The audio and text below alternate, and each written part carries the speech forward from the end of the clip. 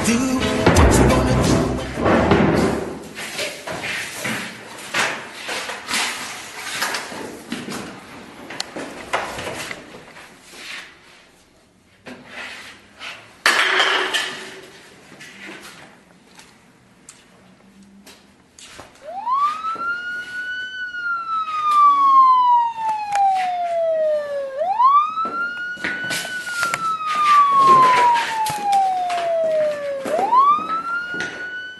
My name is Grant Boulay of the Forensic Identification Section here at the Belleville City Police. I'm the officer in charge. Basically, forensics is the use of science in solving crime. And there's many different components. It's either you could use fingerprints, footwear, tire track, blood stain, and there's many other disciplines that follow in forensics. Forensics have been used for many years in policing. It's just been in the last 10 years, it seems, that it's come to the limelight with all the TV shows. It has been beneficial, and it also hasn't in some degree. Everybody wants a forensics to solve their cases, and it's not as easy as one thinks it can be. The Forensic Identification Section is comprised of 3 forensic identification officers, myself and 2 others, and a fingerprint technician. As well, on the road are 4 scenes of crime officers. Their short form is a SOCO. Their role is to collect evidence from minor crime scenes, such as break-and-enters or photographs for assaults, photographs of damage in traffic accidents. So the attendance of a police officer at a break-and-enter would start or initiate the process for an ident officer or a SOCO to attend. Basically, they will assess and see if there's possibility of forensic evidence at the crime scene. And if there is, a phone call is made for a SOCO or an ident officer to attend. Once we attend a scene, we start processing the scene as looking for evidence that may lead us to the scene: footwear, tire track, anything that may have been dropped by a perpetrator. And then we look at point of attacks, or areas within a scene where they have entered, smashed a door, pry marks, forced a window open. So we're looking for trace evidence there. We may use fingerprint powders. Was the person smoking? Did they drop a cigarette? May have left a cigarette butt. And then once we're in a scene, then what did they go and touch? So could they have left fingerprints somewhere? Footwear impressions. So we're basically looking for any type of trace evidence at a scene that will assist in solving the crime. Evidence at a crime scene is very neutral. There's no pre-misconceptions.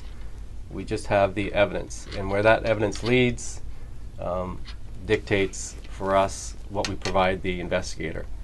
We provide a set of facts that is built on the science of either footwear, fingerprints. At a major scene, it might be a component of bloodstain, analysis, tire track, shooting reconstruction, or DNA. So wherever that evidence leads us to is what we provide the investigator. What he does with that is, along with his investigation, it may exonerate somebody or lead them in a different direction. Okay, look straight ahead, camera.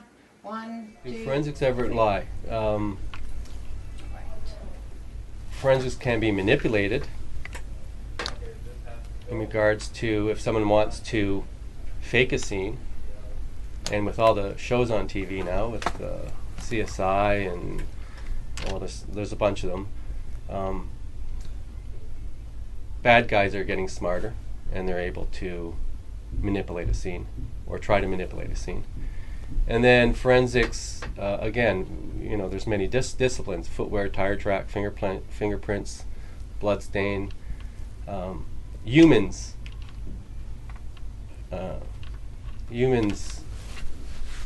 have to assess the evidence so it doesn't lie. This is a cyanacrylate chamber.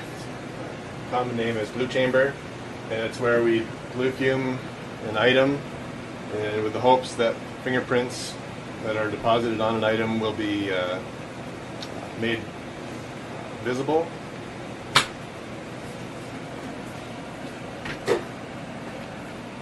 So the pop can was handled at the crime scene, and then we're going to bring it over and we're going to dust it with a fluorescent powder to see if we can get it to show us where the fingerprints are. Use this as a feather duster and just apply a bit of the powder. This is a fine powder that's used to dust for fingerprints. In this case we have fingerprints on a pop can. And the purpose of using a fluorescent powder is that we can use fluorescent light source to create contrast between the shiny can and where the fingerprints are developed on the can. I don't think there's no such thing as a perfect crime scene, but we're lucky that bad guys sometimes aren't that smart, and they leave a lot of evidence behind. We work under the premise that, it's called the Locard principle, that every contact leaves a trace. So either you take something away from the scene, or you bring something to the scene. So there's always is there enough evidence there to interpret what you've left or what you've taken away? So that sometimes there isn't enough evidence to be able to interpret it, but the premise is that every contact leaves a trace. So we go to a scene on that premise that we are going to find some evidence. Prior to becoming a police officer, I also was involved in photography. So that was my first initiation when I was in policing to a side of forensics, because obviously the forensic identification section used cameras. Yeah. So I ended up having an interest, and then when I realized how important forensics is in a case and how it speaks to direct evidence, and sometimes witnesses don't tell the whole truth and nothing but the truth, and but the forensics usually tell you what occurred at a scene and can help with what witnesses do tell you, either corroborate what they say or negate what they say. So it helps in that regards. It helps the investigators with what occurred at a scene, and when they go to interview it, it may help them as well. So that's kind of what got me interested, and an opportunity came forward, and the rest is history, really. I've been in forensics since 1991. This program is called CSI Fix Comparator, and what we do with that is you load images. You can load a left image and a right image for comparison purposes. So the image on the left here was taken from a crime scene. It's a partial print, and you always have a scale in with it. Everything we do is scaled.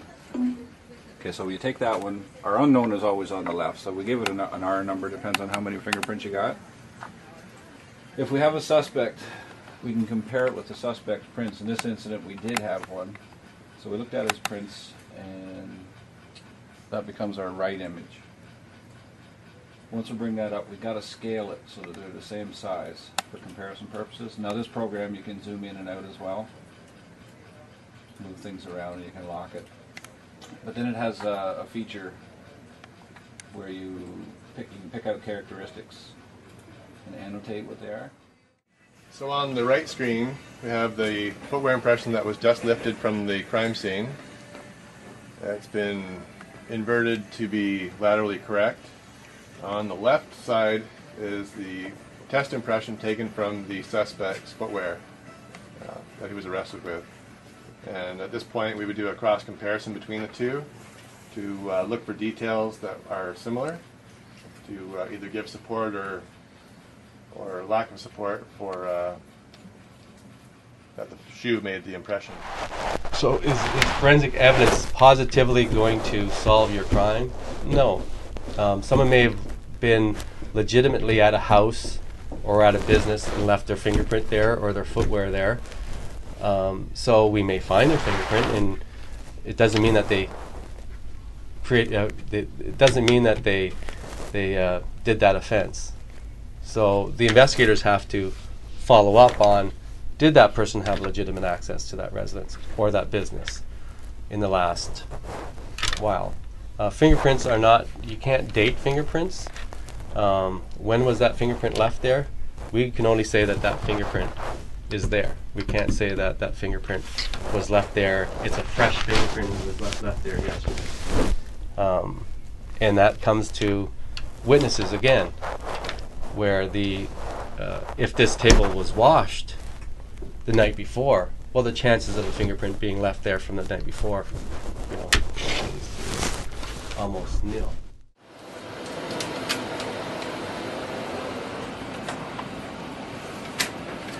This piece of paper we got from the Cavell Builders break and enter. The suspect handled the piece of paper, so we brought it back to the station, processed it with a chemical reagent called indane-dion, and after the processing with that, you have to put it in a cabinet for about 10 minutes, 100 degrees, 70% humidity, and it brings up the fingerprint impression. Now the indane-dion, you can see it here. Normally it comes up a lighter yellow color, but it will fluoresce under a green light, which brings it up again as well. These are pretty good for not being under any other light other than white light. The identification section is a support unit for many areas within the police service, whether it's the officers on the road, the Criminal Investigation Bureau, the traffic unit. We are a component, and sometimes we're a large component of a case. Sometimes we offer a little bit of a component or a little bit of evidence to the scene.